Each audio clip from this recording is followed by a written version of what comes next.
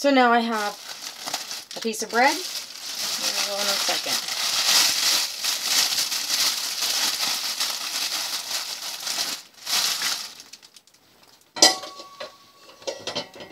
A single egg, cheese, I'm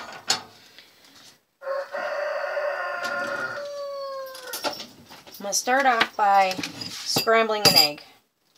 I just want to scramble it real quick in my bowl.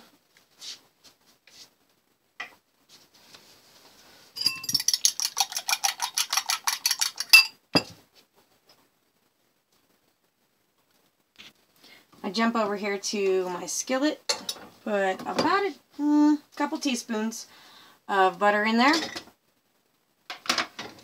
Get my heat going about medium. Let that butter melt in there. While my butter is melting, I'm going to go ahead and butter one side of my bread. Realistically, when you run through the drive-thru, you're getting maybe a half a piece of cheese, a single egg, and they usually have some kind of bleach flour bun that they're putting it on. Or you pay a little extra and get the croissant or what have you. So while I buttered the bread, my butter in my pan has pretty much melted. I'm going to make sure the whole bottom is coated real nice. And there goes our egg. Right there in the pan. I'm going to let that cook for just a few seconds. It doesn't take very long. I'm going to get my slice of cheese ready, because we are trying to see how fast we can do this and how much time we can save. I did figure it out though. If you spend $2 on cheese, $2 on bread, $2 on eggs, and $2 on butter, which would make about 10 sandwiches, that's $8. So we're looking at anywhere from 65 to 80 cents to make a sandwich at home and take it with you. Now, one of the things I would suggest would be, if you are going to take it with you, grab a paper towel and a little piece of wax paper, because you don't want it dripping on you in the car, and you don't want to be all nasty and greasy or what have you when you get to work. So I'm going to set up a sheet of a paper towel and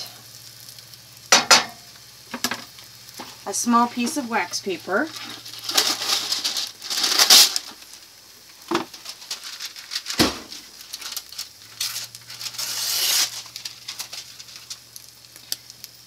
So my egg's done. Doesn't take very long. And while it's, before it's completely out of the pan, I should probably put a little salt and pepper on it. A little salt. A little pepper. Probably should have done that before I flipped it, but that's okay. It's not going to hurt anything. So now, so I have a paper towel, a piece of wax paper, and here's my egg. So I'm going to leave that egg on my spatula for a second. I've already buttered my bread. I'm going to split the cheese in half because this is going to fold over. And we're going to have kind of a little bit like a grilled cheese.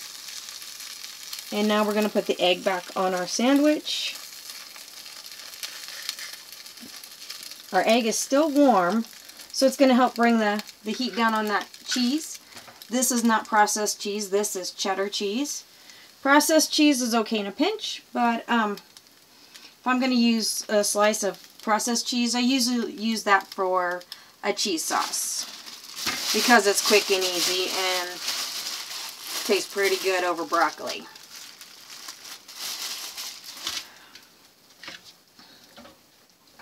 So let's check. There we go. I'm going to fold this in half. Oh, nice and brown. It's a nice light golden brown. You go ahead and cook it to whatever you want. That is almost where I would like it. I like it just a little touch more than that, I think. Oh, that's almost perfect. Turn the heat off because that's pretty good for me. So our sandwich is done. I've got it on the wax paper. I'm just going to kind of fold that wax paper and then fold the paper towel over it so that if I'm heading out the door, it can stay nice and warm for a minute. Other than that, I'm just going to pick it up and eat it as so. With the wax paper, you're going to help keep your hands a little cleaner.